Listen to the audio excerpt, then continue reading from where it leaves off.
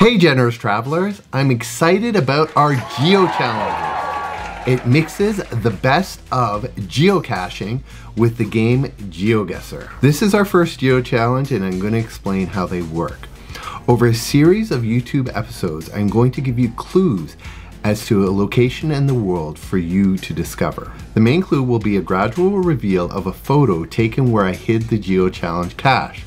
I will be pointing to where it can be found. Along with the photo reveal, I may give other clues in YouTube episodes as well as on other social media channels. Once you think you've found the location, you can win in one of two ways. First, a virtual find, where you guess the coordinates of the location of the cache. You need to be accurate within the 3 decimal places of the correct location.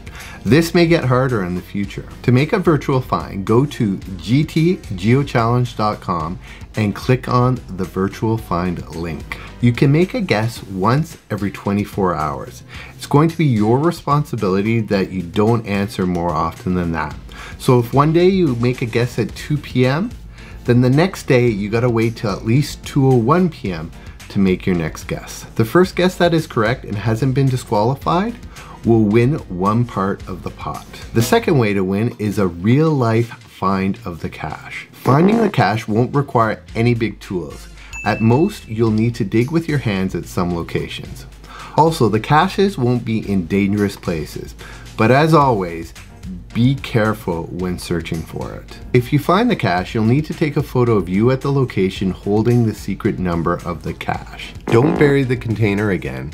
Instead, take it away with you as you are the winner. Then go to gtgeochallenge.com and enter your real world find information, including uploading your photo to a site like imager.com. When both the virtual find and the real life find have been found, the challenge will end and a new challenge will begin shortly thereafter. The amount of the winner's pot may vary from challenge to challenge, and each of the winners will get half of the pot.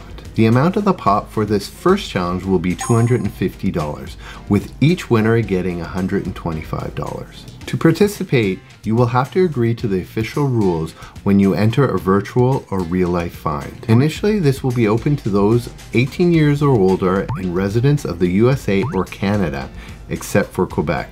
Future Geo Challenges I hope to open to more countries. So again, here is the first Geo Challenge photo fully revealed. And good luck as you participate in the Generous Travelers Geo Challenges.